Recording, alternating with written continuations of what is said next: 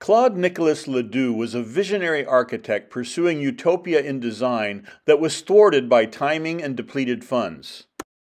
French King Louis XVI supported Ledoux, but when the monarchy collapsed and the aristocracy was guillotined, Ledoux was fortunate to only have endured 2 years of prison.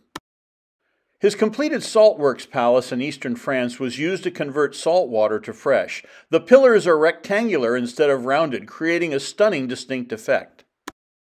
This innovation was only a small element of a larger and more extravagant city design. The buildings were designed in a semicircle arc laid out in vast open space.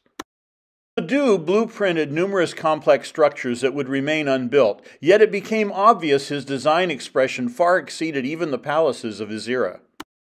He died in Paris in 1806 after only completing one of his 3 planned design volumes.